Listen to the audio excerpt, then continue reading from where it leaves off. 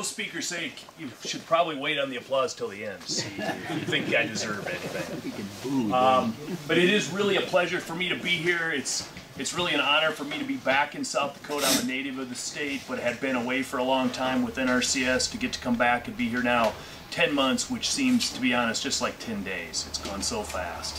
But it's a pleasure to be here, and I've been getting a chance to get out across the state and spend some time and working with producers. And in my job as State Conservationist, roughly the way I see it is I just get to work with a great group of people, about 220 to 230 NRCS employees, all trying to work with the producers of the state, trying to put conservation on the land. You know, not only to protect your livelihood, but protect your natural resources, which really ties to livelihood. So I think my task here today is to just share a few thoughts with you about NRCS and who we are and some of the things that we see as challenges in the future, and then talk with you a little bit about what we're really focusing on as a direction for our agency for the next several years. And it's going to be all kind of related to that little demonstration up there and a couple little videos. So part of my job might also be to challenge some of your thinking. There might be some things that I share with you today that you might think is BS, and if you want to say to me it's BS, that's fine. You know, I think in a lot of cases when we're learning a lot about conservation, we don't know everything there is to know about how Mother Nature does stuff. We learn all the time. Every time you think you know everything, she usually teaches you different. But I know just in having discussions even with my own father on his farm, sometimes the things that I tell him that I think are the right things for conservation or what we know about the knowledge of conservation today, you know, sometimes he goes, that's not the way I remember it at all, you know. And so we have those discussions. So I might say some things today that you might think are a little off, and we'll talk about them, and we'll try to work through that. But anyway, I'm just happy to have a little bit of your time. You know, really, many of you know that we offer a diverse group of programs to help on conservation of private land, but I really believe the most important resource and program we have to offer is our technical assistance. And that's just our people in our offices providing advice. And I really encourage you to use that service. I know a lot of our field people say that any more producers come in and say, can I get some money to do this? I'm encouraging you, some of you, to just come in the office and say, can I get some advice on my situation on this? Because I think we have some of that expertise and we will learn a lot together. If I just look real quickly at some South Dakota figures, I want to make a few points. 49 million acres, we've got some land tied up in reservations, of course, and federal land, state land, but 73 or close to 75%, 3/4 of our land's privately owned. So if we're going to protect natural resources, if we're going to provide wildlife habitat, if we're going to provide clean water, it has to happen on private lands, because that's where it's at, and that's really what our agency's all about. You know, quickly, when you just think about the number of producers that we have and the farms across the state, the impact on the overall economy for the state, $21 billion, 20% of our overall, and the jobs that it provides, agriculture really is the #1 industry of the state. The point that I'd make is it all relies on natural resources. We're not going to really be able to accomplish that #1 industry if we don't rely and take care of our natural resources. At NRCS, we really focus on all of the resources. You know, sometimes we focus a little bit more on different things at different times. You, the private landowner, are always the focal point of those discussions, but we try to tie it all together. There's going to be really a renewed emphasis, I think, by our staff on the soil resource. It was kind of, those of you that have been around as long as me, our name used to be the Soil Conservation Service. Now we're NRCS, which ties them all together. But we're going to have a renewed focus on that soil part. We don't do all this work alone, of course. You know that. We do it with the districts. The districts are, some of them are represented here today. There's many other groups that all tie together, and we all try to provide good service to you as landowners. I go back to that technical assistance. I really believe it's the #1 thing we have to offer you. It's really that one-on-one farm plan for you based on your goals. It's free assistance, doesn't require any particular participation. It's just advice. You know, you can take and leave some of the advice we give, but we would hope that you'd find some of it valuable and maybe be able to assist your operation. A couple things that I want to just talk to you about, kind of like looking ahead, the future a little bit. I think some of the things that we're all going to face, and it really means, when I say all, it's really all of us that live in South Dakota, regardless whether we're on an agricultural operation or whether we live in Sioux Falls. But the fact of the matter is that the population is going to grow rapidly. And there's projections that say that with the current population growth, that we're going to have to improve or raise the level of food and fiber production by 70%. That's challenging. That strikes me as a challenge when we're not creating any new land.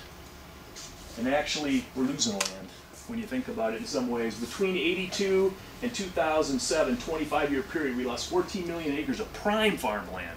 Not just farmland, prime farmland to development. And that's land that we're not going to be able to raise those crops on to get to that 70% boost. When you think about the fact fertilizers and you look at what it's going to take to grow more food, we import now much of our fertilizer in this country. So when you just take and put all these things together in these issues, it's like we're going to have to find a focus that's going to lead us forward. I don't think it's the job of NRCS or Jeff Zimprich, State Conservationist anymore, to talk about how we sustain our resources. I almost have to figure out ways, I think, that we can actually improve our natural resources to develop ways that we'll be able to raise more food instead of just maintain the level. I don't think maintaining the level is going to be good enough. So that's why you're going to hear NRCS focus a lot on healthy soil. And it's really going to be an initiative that happens across the country, but you're going to see the focus in South Dakota as well. And we just believe that it's the opportunity for us to maybe really look at resources and take them even to the next level. Actually, at the same time with sustaining them. Not take them to the next level in production that we mine them to where we lose their ability to sustain themselves, but we actually protect them and take them to the next level. So, I want to talk just a few benefits. I'm going to do this really quick, and then I'm going to kind of get to some of these demonstrations and get a little bit more discussion. We believe that when you have healthy soils, you can improve water quality. I'll talk about that in a little bit. You can really have an impact on downstream flooding and the amount of water you hold on a farm or a ranch. We've got the whole recycling of nutrients. We can increase soil carbon. By doing that, we can actually pull carbon dioxide out of the atmosphere. That's actually good for you. The more carbon dioxide, the more carbon matter, organic matter you have in your soil, the better it's going to be at raising food, the better it's going to be at infiltrating water and many other things. We can save energy, we can save water. That means that we can kind of bounce back from drought. I really believe that soil health has a lot to do about being resilient from droughts. And I'll try to make some of those points a little bit. We think that we can improve income, make it sustainable, have plant health. We can improve wildlife habitat, we can reduce disease and pest problems. So we just see a lot of positives. Soil health is not just about cropland. Some people might believe that it's about rangeland as well. The connections are the same, and we'll focus on them in a little bit. And Jason and others later will focus on this some more as well. But the bottom line, if we do good management practices on the surface, if you do those things that you're probably very aware of, many of you are probably doing them, you will see a difference in the soil health. And when you see that difference in the soil health, you're going to see a difference in rainfall management. And that's one thing that I think we're going to try to focus on a lot more in this state and really mention this word rainfall management a lot. Infiltration. Some people will say, somebody told me just today, this morning, they said they heard a speaker talk about that in this country we have a runoff problem. We have too much water running off. Well, what I really think is that means we have an infiltration problem. Because if we can get that water to infiltrate into the soil, we don't have a runoff problem at all. Except in really excessive events. And none of us can plan for those real excessive events. We can plan for the normal events. Okay? So, what I want to do is, I've got a video of kind of the same thing over here on the tabletop. This is a cropland. It's got a speaker type, or it's got some volume issues here a little bit. We didn't bring speakers for it, so you'll have to be kind of quiet and listen. But I want to have Jeff Hemingway, our soil quality specialist, kind of do this demonstration for you. We'll play with the same thing over here on the tabletop on a rangeland. This is rangeland over here, this is cropland, and then we'll just kind of get talking about this discussion a little bit. My name is Jeff Hemingway. I'm the soil quality specialist here in South Dakota, and today we're going to actually go through our soil tabletop expo model. Really, the model is really designed to do just this, is that really look at infiltration and macropore development among soils with different management scenarios. And it's a very simple model to run. We really like to do this model because of its simplicity. But let me show you what we're talking about. First of all, this is our soil cutter, a 4-inch deep soil cutter. We can drive that into any field and drive it down flush to the soil surface, and then take a shovel, a spade, and actually remove the sample, slice it off along the bottom. So it's a very simple sample to pull. In addition to that, we actually have a no-till field that we actually cut a 4-inch sample out of. This field has been in no-till for 14 years in a corn, soybean, wheat rotation. In fact, we had wheat on it last year. It had cover crop planted on it. And you can see the surface residues. You can also see, and we'll turn this over a little bit here so we can actually see the base. You can actually see that the soil is exposed on the bottom. You can see that we actually have some really good soil structure. You can see that we have some macropores that are exposed. We know that macropores are wormholes, those kinds of biological activity. Really pretty good looking soil sample. Put that back down here. Take a look at our conventionally tilled sample. Okay, as we take this apart, we look at our conventionally tilled soil samples.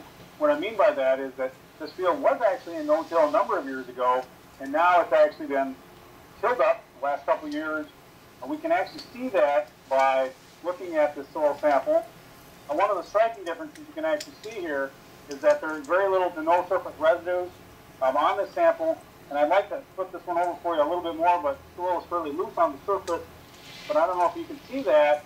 But as we start looking at the base of this sample, it has a very poor structure associated with the soil in the surface.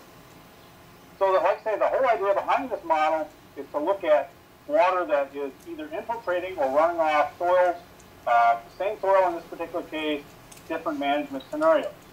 We'll just put it back together here, and the whole idea about the model is the simplicity. You can actually see that it's designed that we're actually going to, in the sprinkler system here, you can see that there's holes in this tray above. We're going to actually move water back through that profile, sprinkle water onto the sample, have it either run off or infiltrate. Okay, let's just add water and see what happens.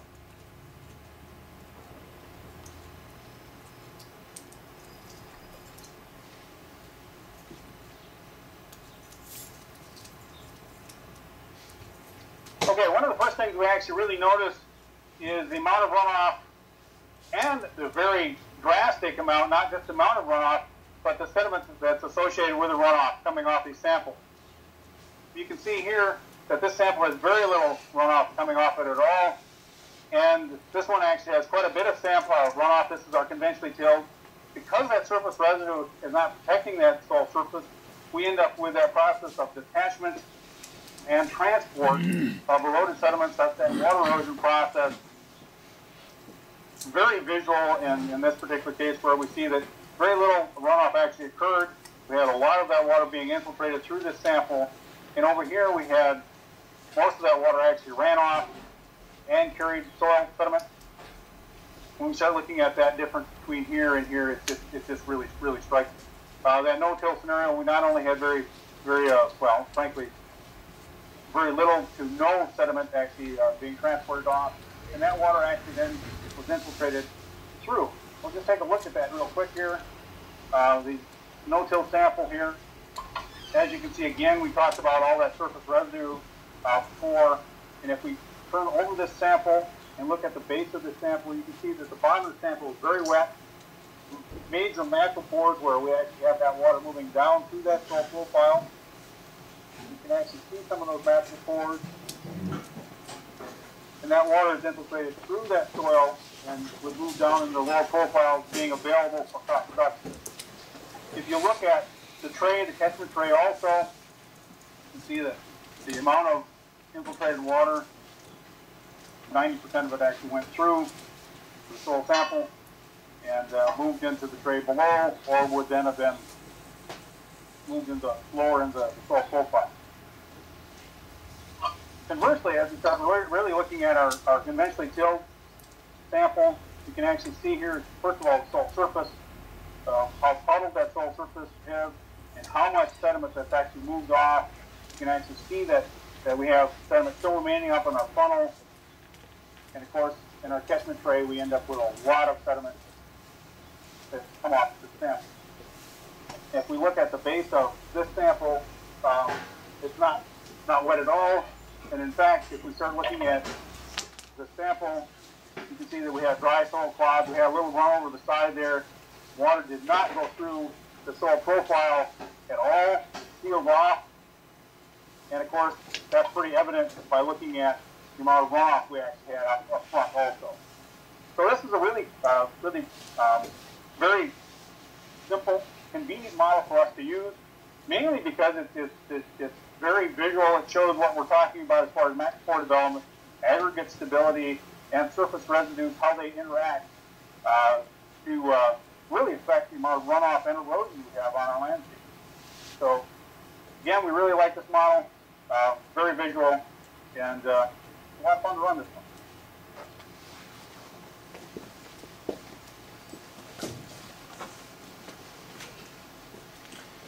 Great.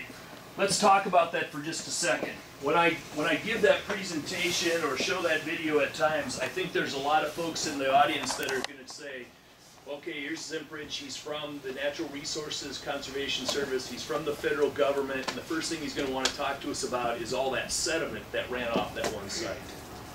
To be totally honest, I'm not going to focus on that sediment. I don't really believe the job of the Natural Resources Conservation Service is to worry as much about being dirt cops. I know some people in the past have called us dirt cops when highly erodible land provisions come in. I want you to focus on the amount of water.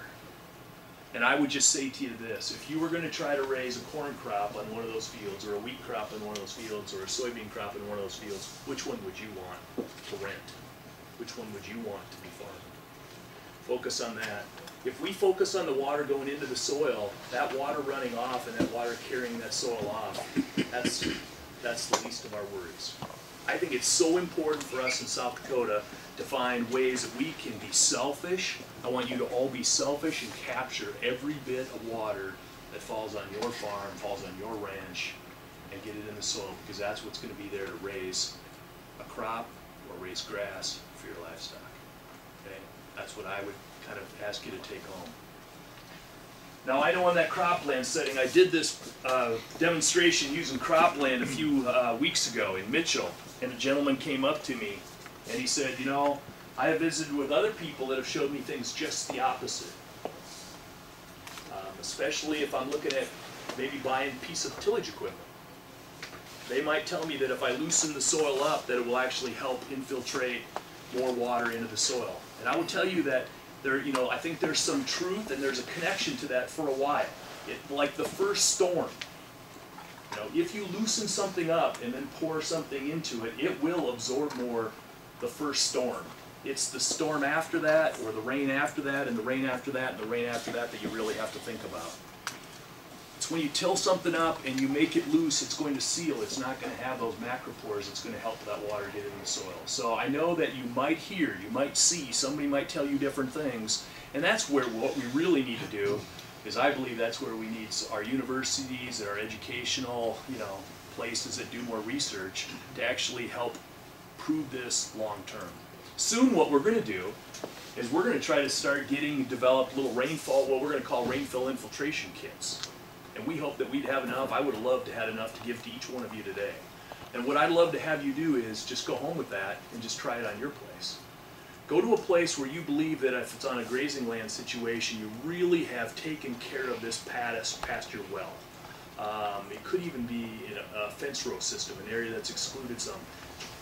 We'll just give you a ring, and you can pound it in the ground, and you can pour some water on it and see how fast the water goes in. Take it to another pasture and try it there. Go to a cropland field. If you're a no-tiller, go to your neighbor who's not a no-tiller and try it there and just see the differences. I think we're going to start to pick up some remarked differences just based on how the surface of the land is being managed. And I just want us to do that because I think the more we do that, the better off we're going to be at infiltrating water, which is going to mean we're going to be able to grow more grass, grow more corn, soybeans, wheat, whatever it needs to be. Okay? Questions on that at all? I'll stop right there and just ask if there's any basic questions on what you just seen. Otherwise, we're going to turn around here and do it. I'm going to talk for a little bit, and we're going to play with this game up here on the table. Remember, don't be afraid to challenge me. What would we expect off of a sod sample? We're going to play that here in just a second, show you the same thing. Actually, you know, I think that what was in my brain early on, and they made the statement that I'm a range management specialist by training years and years ago. My thought would always be that grassland situation is going to always be better than crop. But I'm seeing some results that are saying that if you take care of cropland well, if you do all the soil health things well in cropland, it may not totally ever be as good as a really pristine native rangeland situation or a well-managed rangeland situation, but it can definitely be better than a poorly managed rangeland situation. So we'll play with that in just a second. And I'll show you some things up here. Other questions?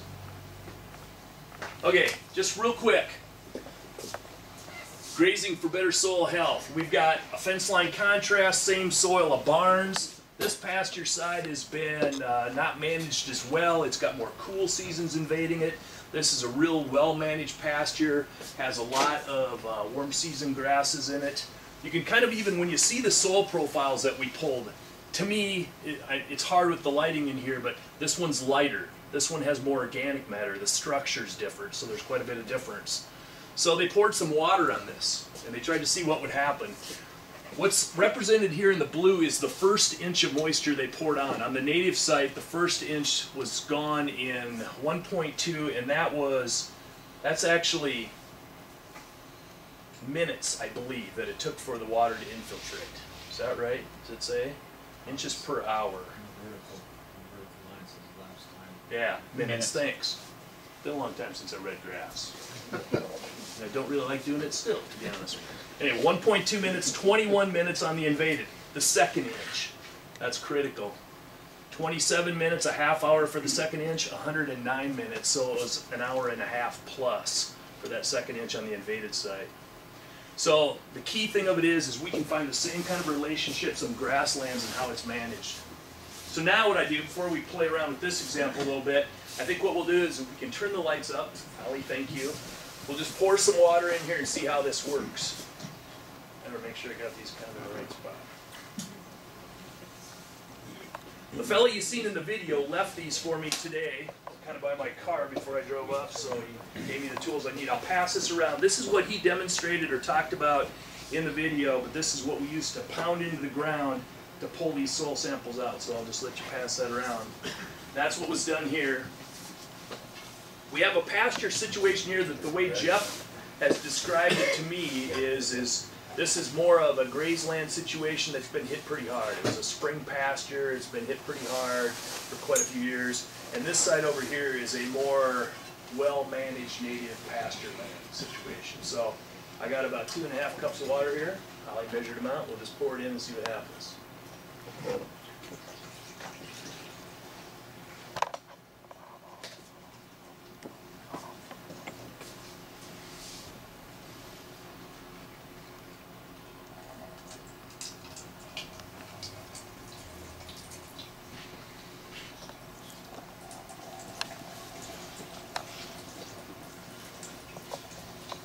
Getting that all over there. Good thing I brought a towel and a tarp. Don't waste the water. Don't waste the water. Yeah, this one's not working too good. I might not have quite enough slope, or my table might be tilted a little bit because I've got it actually ripping back down around here.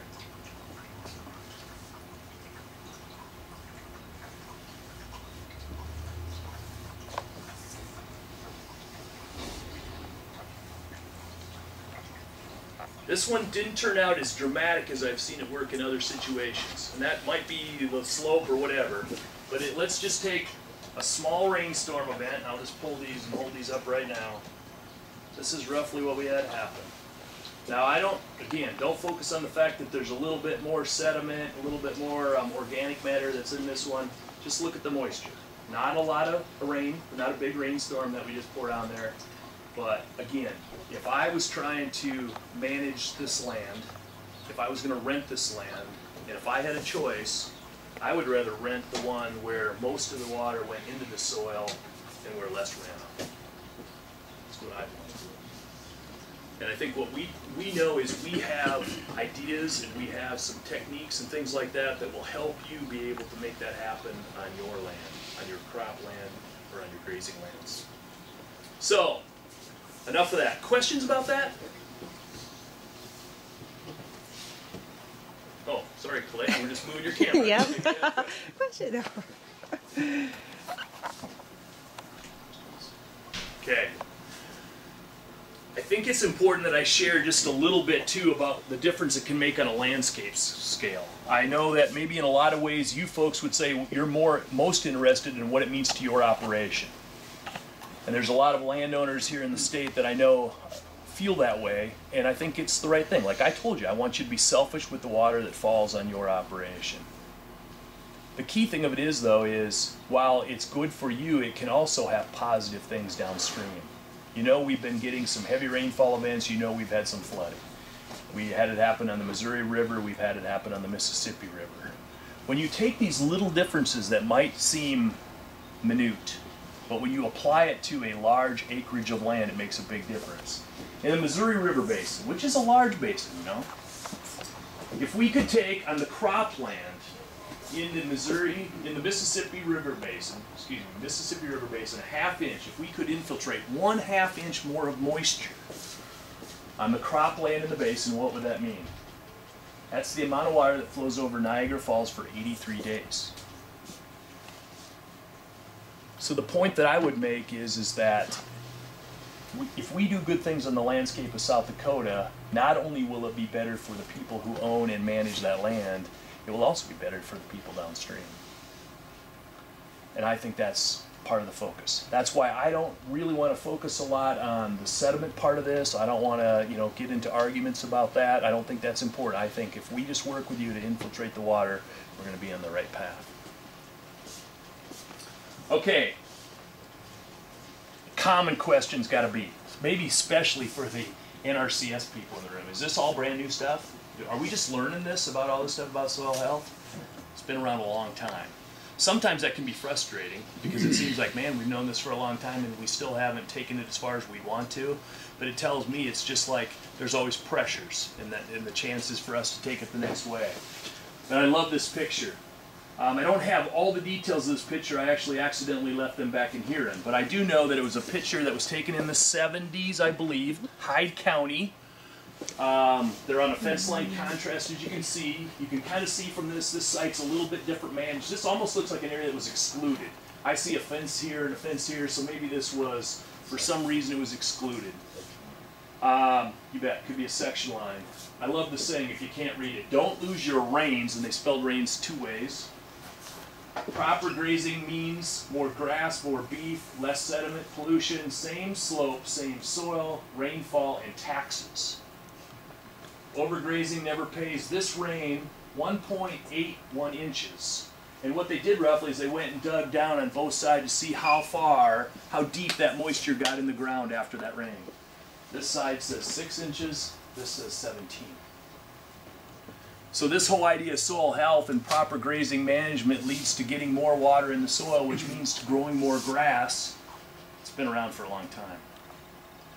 We have the techniques. We just need to really help and have that focus and all work together to make that story told, because it'll be the right thing for us. The other part that's so scary to me is especially in like a year following last year, we had dry conditions. We grew less grass. We might have had to harvest more grass than we really wanted to because we didn't have a place to go with our livestock or hay. We grew more of that grass. We might have had an impact on the plant, might have actually really kind of slowed down its development some. We get some rain this year. Let's hope we get normal rain this year. Let's hope we get above normal rain this year. Will that plant respond back as quickly? And the answer is no, it won't, because it was impacted last year. It would have been impacted likely even if we had never grazed it. I mean, it went through a stress, Any of us go through stresses. It takes us a while to bounce back. Rangeland's the same way. My concern is that it just all starts to all connect. So you grow less grass, which means you grow less organic matter on the surface, which helps what shades the soil, keeps it cool, helps moisture infiltrate. provides organic matter. The roots start to die back. They're not as strong. So when you do get rain, maybe you don't infiltrate as much, you don't grow as much grass, you don't grow as many roots, and the soil healthing starts to decline, which means that you don't get as much moisture in the soil, and it just, like I said, it spirals. So it's really like, to me, now is the time to start. There's never a better time than right now. Okay, I'll just make a few closing comments. Really, you know, if you ignore the land or the soil and you push it beyond its capabilities, it's going to have impacts. None of us, if you take me and say, okay, Zimprich, we're going to make you run a marathon tomorrow, you're going to push me way beyond my capabilities. And I'm going to suffer greatly. Probably won't even finish the race and would be deathly sick probably for several days if you made me do that. The same thing goes with our natural resources. You can look around and see sometimes we push the land beyond its capabilities. If you ask too much of it, we're gonna reduce organic matter. We're gonna have this soil health thing decline, which is gonna have this overall impact to how we can infiltrate moisture, which just kind of burns.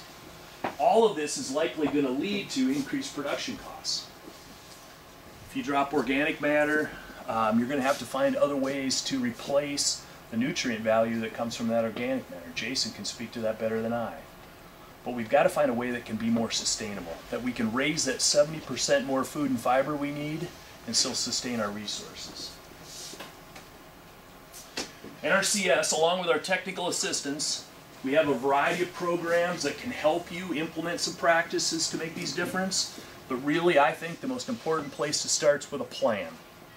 A plan for what you want to do and how you want to do it. And so much can be accomplished without a lot of outlay of money.